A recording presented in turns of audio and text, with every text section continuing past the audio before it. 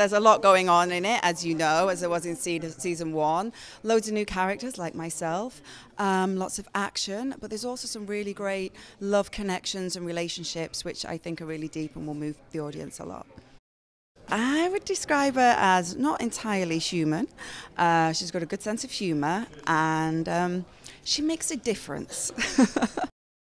I was doing a lot of prosthetics, so it was about 6 hours every time, and so just the time I spent in the chair and the bond that I had with the people who were doing my makeup and my hair.